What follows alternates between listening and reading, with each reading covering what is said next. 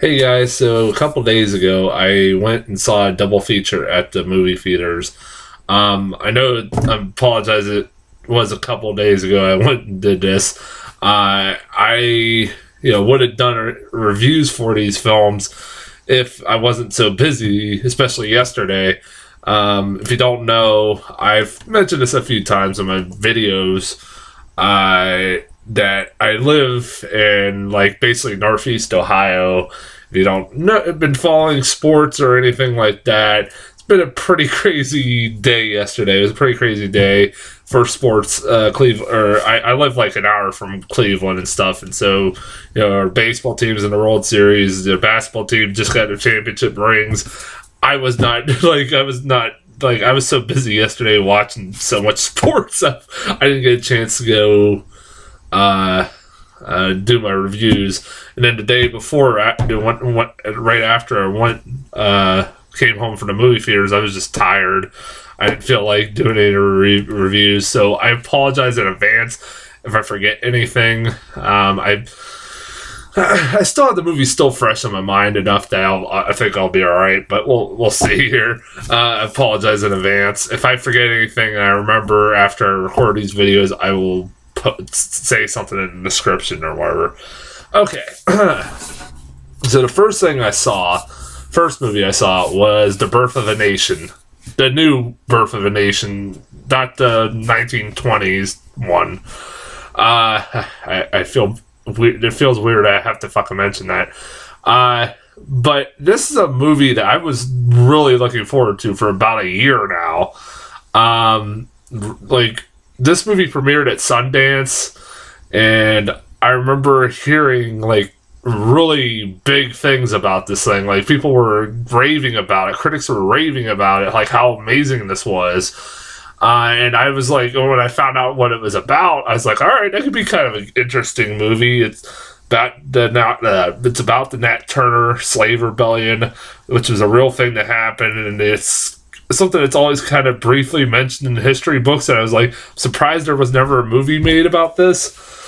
And I remember, like, what is it? Like, the studios, it made history for, like, being the most money that any studio has ever paid for an independent movie or something at Sundance for to distribute, which I found funny that Fox Searchlight Pictures, because they distributed 12 Years a Slave, they decided to distribute this one. I don't know why. I don't know why they keep distributing these kinds of movies, but whatever. But and hell, for a while there, it was like a strong Oscar contender. Like I said about earlier this year, I said everybody should quit bitching about this, not having diversity in the Oscar nominations. Wait till next year and wait till Birth of a Nation. Well, a couple things happened between then. That's kind of, the Oscar talk has died down. One, the Nate Parker rape allegations. I'm not going to get into that. I don't know what. All I know is there's been allegations against him, and that kind of hurt the film. And also, this movie bombed at the box office. I was the only one in the movie theater when I saw this. It's like making no money. It was a failure. Like, for a movie that Fox Searchlight Pictures paid so much money for, I don't know if they're going to get their money back.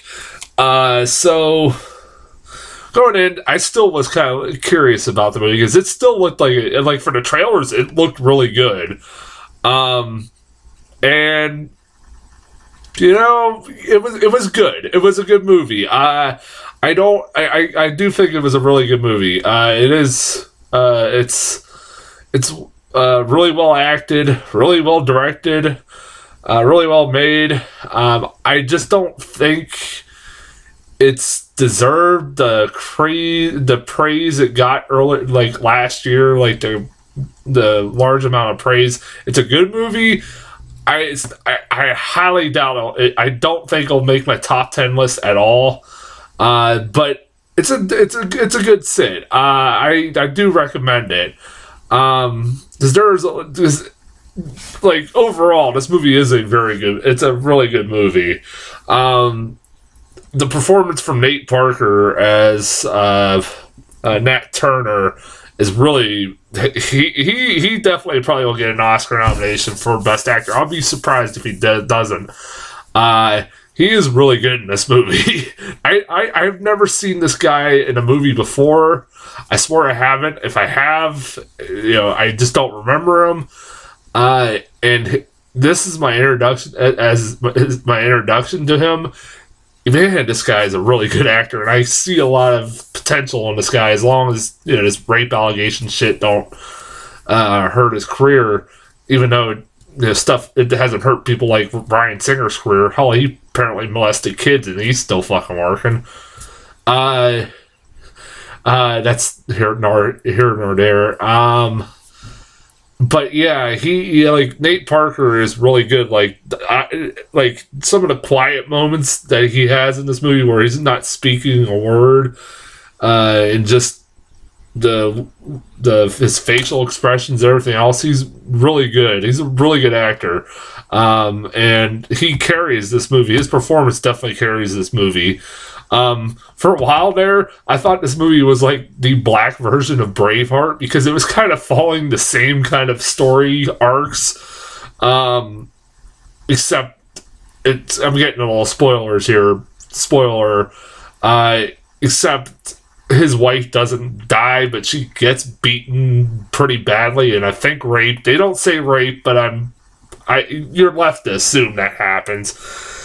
By Jackie Earle Haley, Jackie Earle Haley, in the short time he's in this movie, which I thought he was going to be like the main villain in this movie, but he isn't.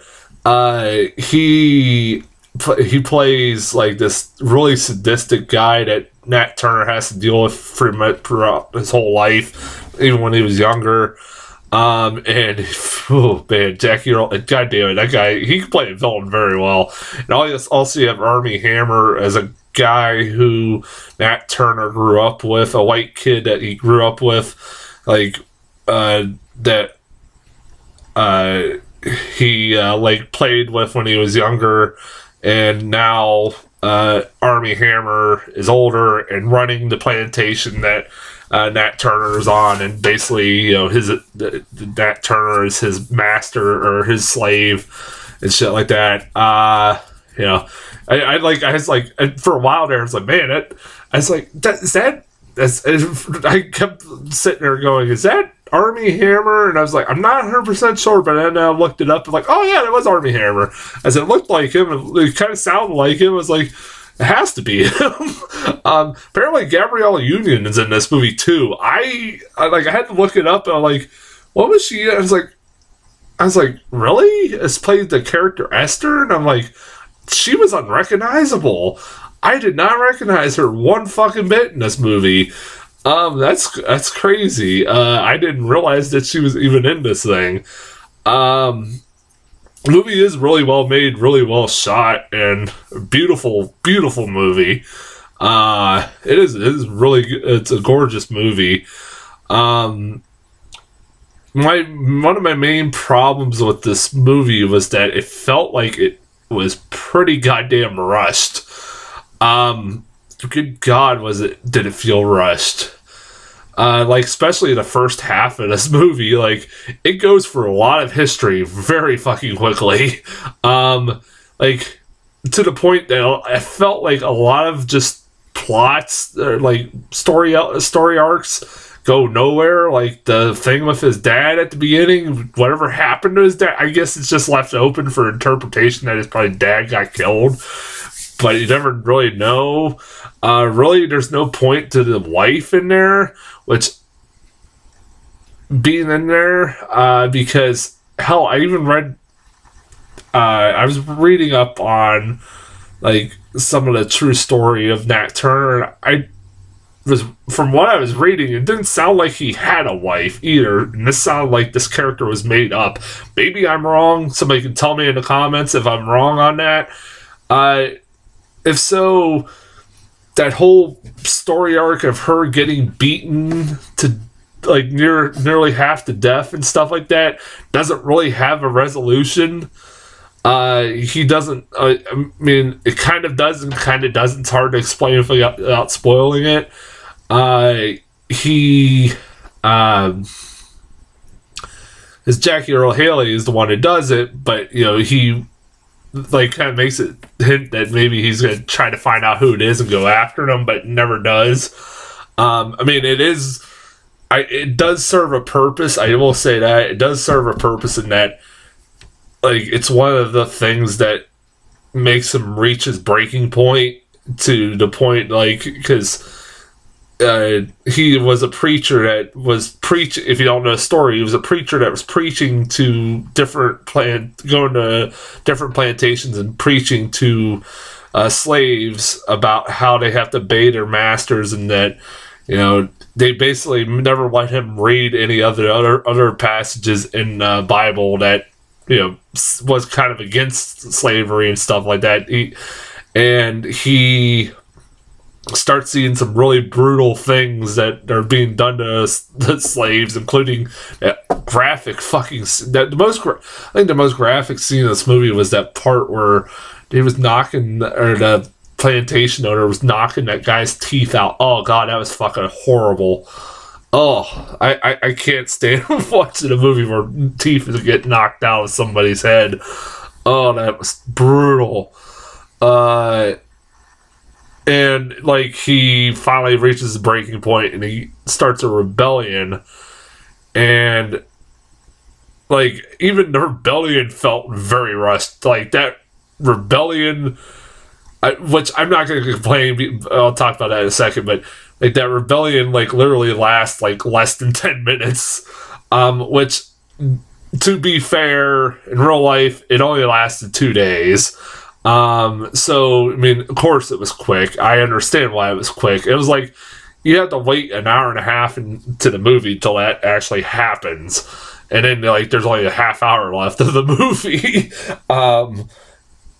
And, like, it's pretty brutal. Like, although they kind of shy away from the fact that it has been reported that he did murder children too.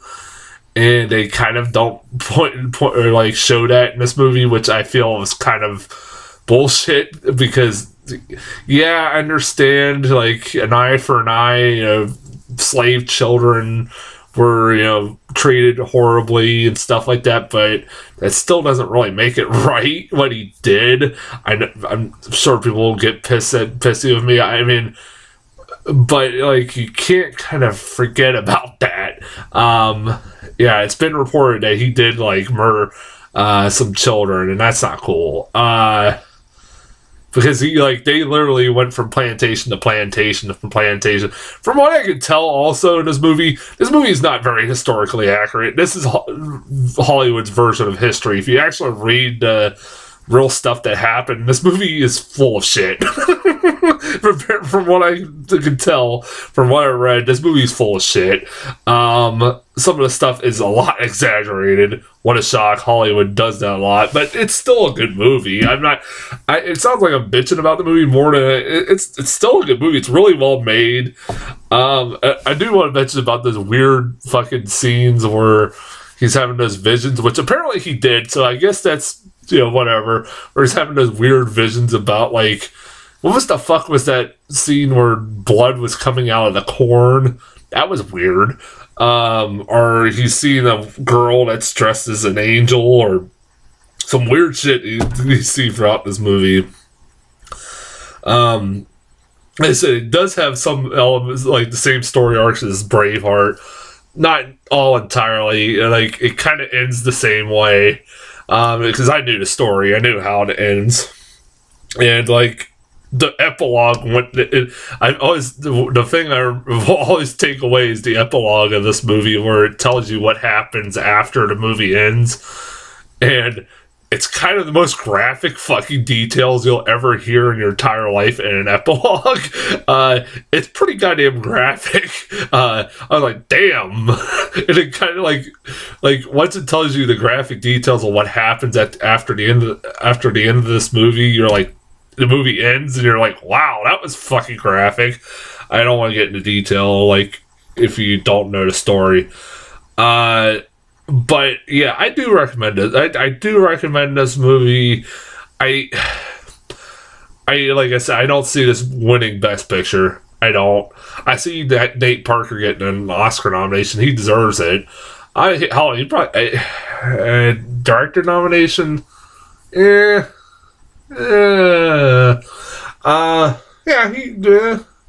don't know. We'll see. But I think he deserves an Oscar nomination for Best Actor. That's a definite. Yeah, I mean, I do recommend this movie. It sounds like I'm being negative, but it's not that bad of a movie. I like, it's good enough of a movie. I do recommend people check it out. I think it's pretty much leaving theaters nowadays, so you might have to wait till it comes on DVD or something like that. It's a good rental. Definitely. I got 2 new trailers. One I really want to talk about.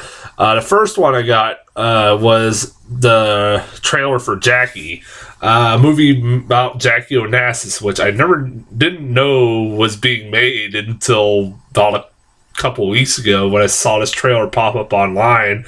It's Natalie Portman playing Jackie Onassis. All right. And it's like her doing this weird accent, which I don't know if Jackie Onassis spoke like that, or maybe she did. I don't know.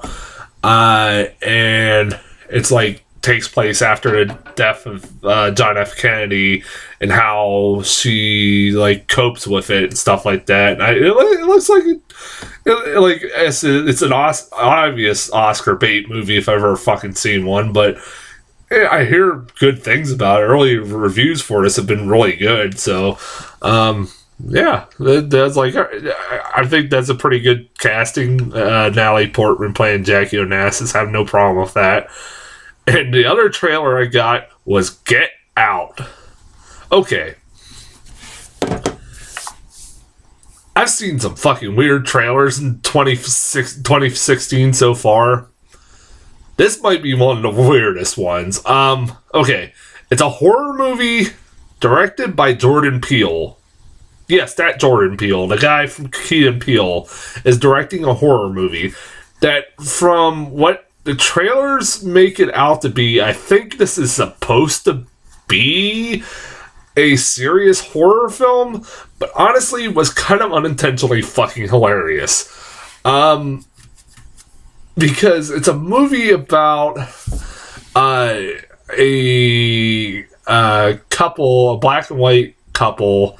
The white girl dating this black guy who she wants him to go meet her parents, and they don't know she's dating a black guy. And they go to this white suburb where all this weird, mysterious shit starts popping up. And like they find out a lot of black people end up going missing in the suburb, and the trailer is really stupid. Makes this movie look really stupid. Maybe this will be all right. It's from fucking Blumhouse, of course. Sort of has a million jump scares. Fuck Blumhouse. Seriously, fuck Blumhouse. I'm tired of Blumhouse. I hate that. Like, they pretty much produce every fucking horror movie nowadays, and I wish they didn't. But yeah, this was maybe I need to watch this trailer again, but this trailer was so weird. It was so weird and somewhat unintentionally funny. What the fuck? Like, go check this trailer out if you haven't seen it. It sounds like a good idea for a horror movie, but the way this trailer presents it, it's so fucking weird, and I couldn't really take it seriously. That's as far as trailers go. I'll be back here in a few minutes with my other review.